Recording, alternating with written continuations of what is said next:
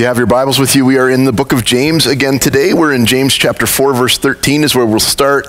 We'll work our way partly through chapter 5 as well. And so if you need a Bible, there's one on the back shelf there. And like I say, whenever I point them out, they are a gift. You're welcome to take one home if you don't have one. But do feel free to make yourself available to that.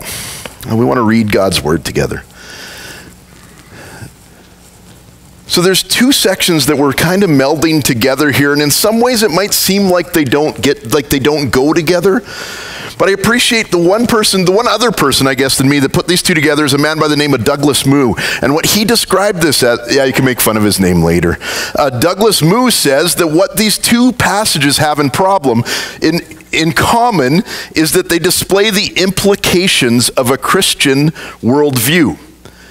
And so we would acknowledge that as we've worked our way through James, it started by talking about our own hearts, where we were at with God, what we were doing with our tongues, what we were speaking and saying, how we were thinking and feeling. It began by addressing that, and then it moved on to say, and now you're gathering in community with your church family, and there's ways in which these things I've said have implications on that. It feels like now it's taking the next step and saying, and then once you're done in this place, you are going to go out into the world and make decisions about what your life is to look like. And in those places too, God has a lot to say about what you say and what you do, about your tongue and your actions. And so, I think Douglas Moo is right. These are the implications of a Christian worldview. This is how these ideas are meant to play out in how we do life out in the real world. And so we're in chapter 4, verse 13. The first section we're going to look at is the end of chapter 4, and then we'll look at the beginning of chapter 5 together.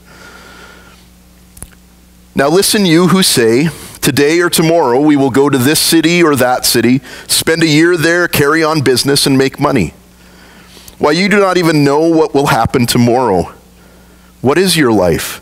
You are a mist that appears for a little while and then vanishes. Instead, you ought to say, if it is the Lord's will, we will live and do this or that. As it is, you boast in your arrogant schemes. All such boasting is evil. If anyone then knows the good they ought to do and doesn't do it, it is a sin for them.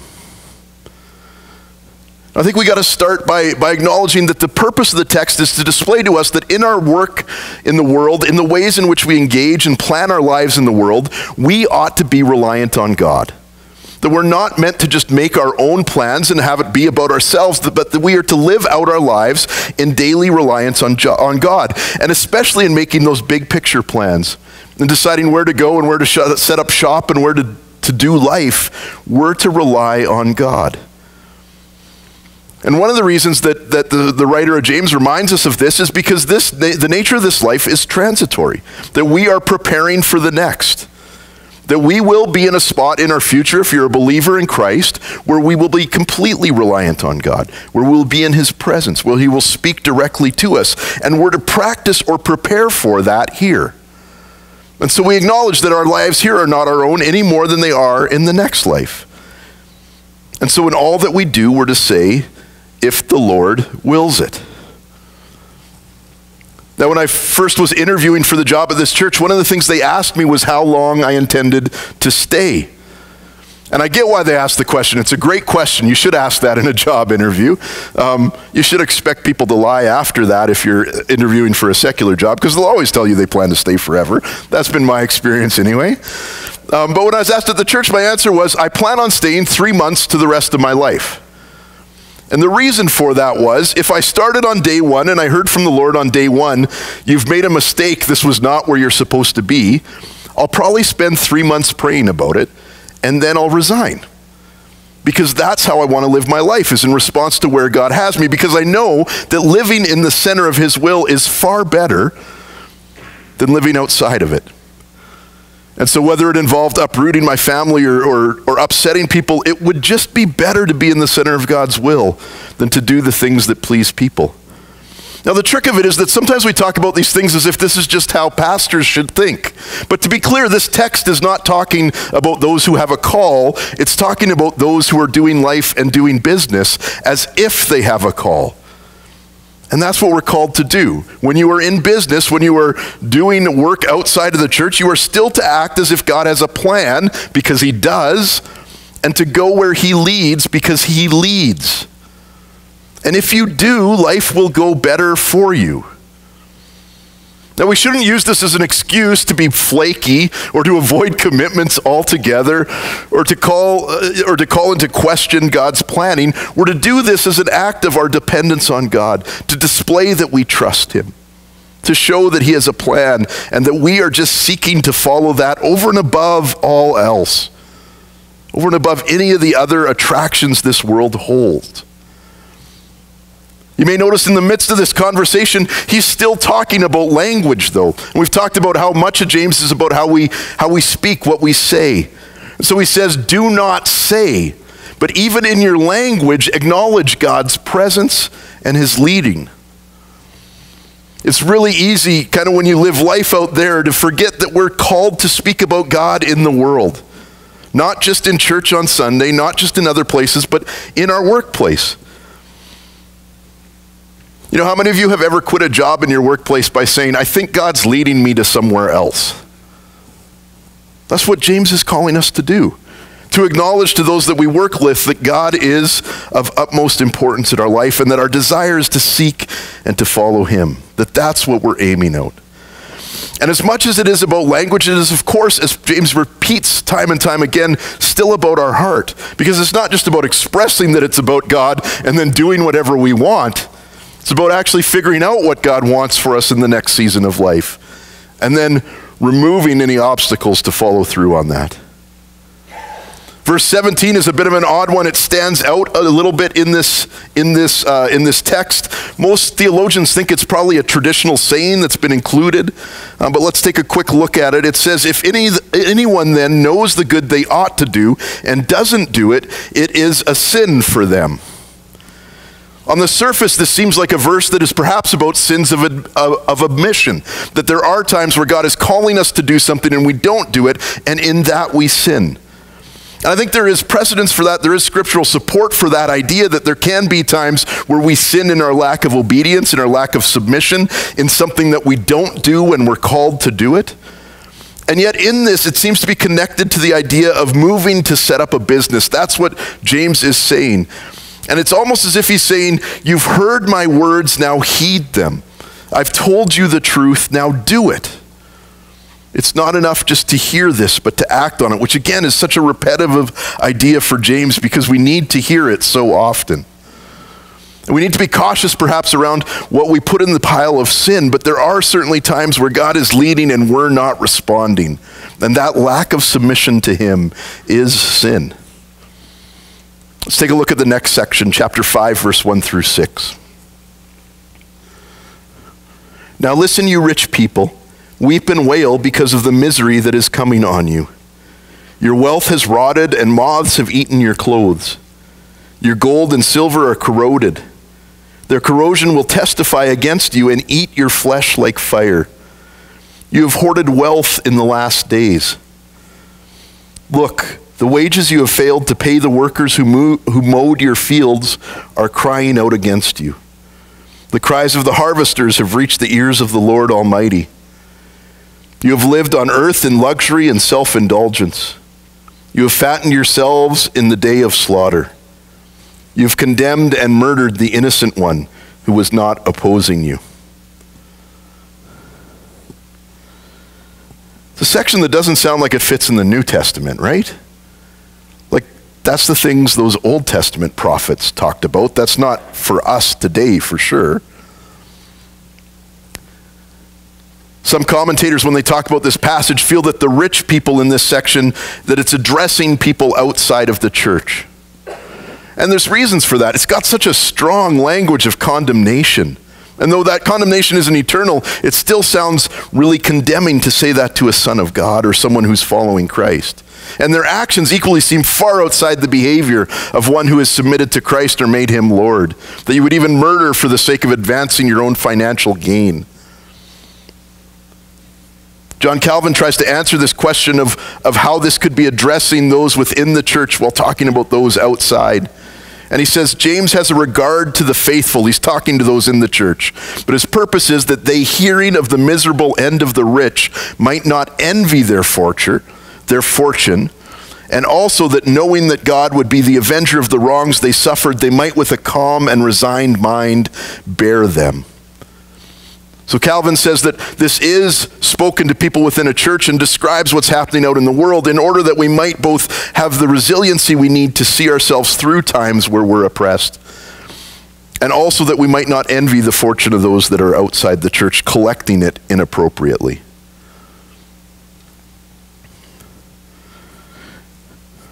Seems to heavily address this idea of accumulating wealth as being part of the problem that we see in the world.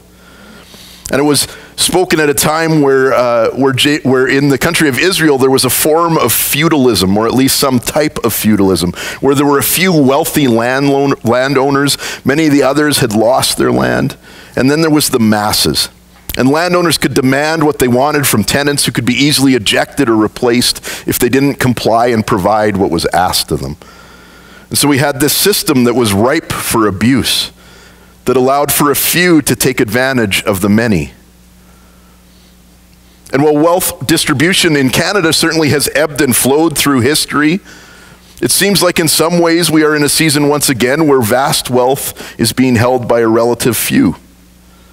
In our own country, according to Stats Canada, 1% of the population holds 25% of the wealth, while the bottom 40% of our population holds 2.8% of the wealth. Now, without speaking to our own situation, the response that we often get is that some in society work hard and others are lazy. And while there may be some acknowledgement that that happens in today's world, at James' times that wasn't really a problem. They had a deep work ethic. There was an understanding that you would work hard to support your nation, your country, and the work of the Lord. And so it wasn't a problem. There was just this group of people that were being taken horrific advantage of by those that had the wealth and maintained it. And again, we might certainly say, well, this is written to those outside the church, not to us. I suspect if you've spent time in the church, you know that these types of things happen within the church as well, and is meant as a cautionary tale for us.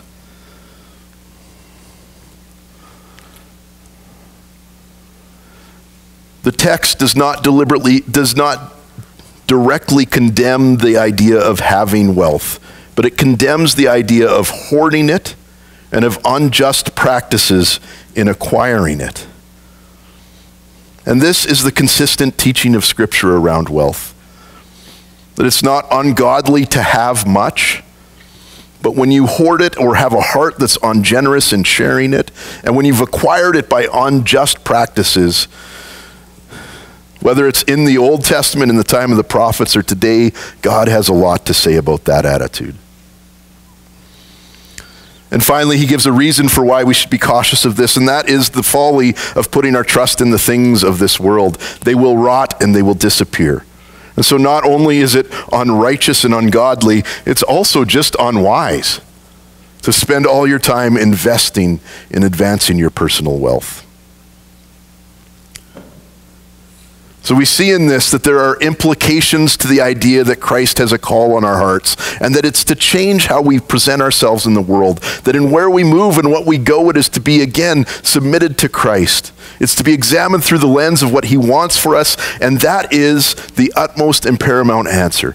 All the rest of the arguments become irrelevant once God has spoken. And secondly, it gives this caution about how much of our time we spend acquiring or seeking out wealth and what we do in order to attain it. That we are to be just and righteous in our dealings with those that have less, and that we're to treat with respect those that are in our service. Let's pray together. Heavenly Father, God, I am thankful for this text that you share with us through your servant James. Lord, may we once again examine our hearts in these matters. Explore whether we're setting our path based on our own desires and wants. Whether we're moving to this place or that, or taking this job or that job because it advances our career or gives us what we desire to ascertain. Or whether we're doing so in response to you and your word, to what you're calling of us in this moment, to who you're calling us to be. Lord, our desire is that our lives would become more and more like that of your sons, who submitted all things to his Father and responded in obedience to his voice. Lord, may we similarly submit ourselves to you afresh and anew today. And may we hear your voice and be quick to reply with a yes. In your name we pray. Amen. Call on our worship team to come lead us once again.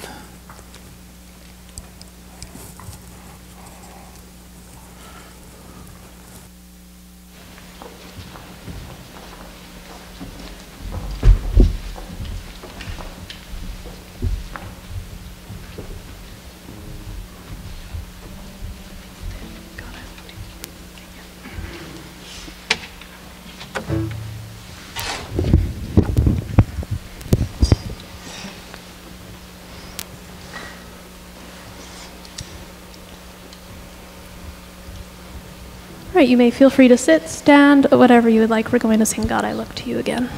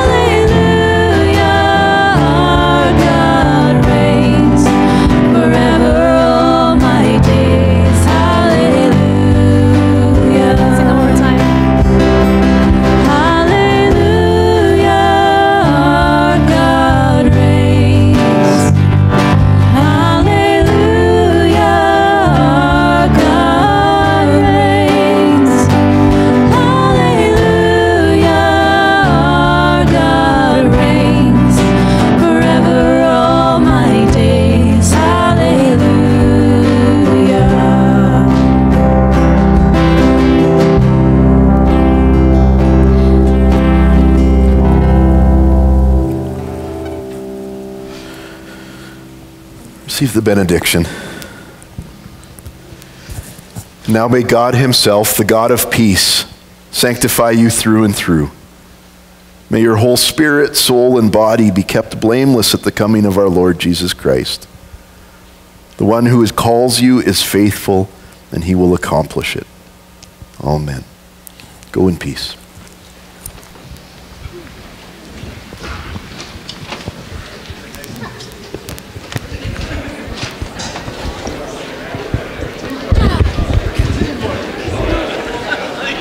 So is everyone.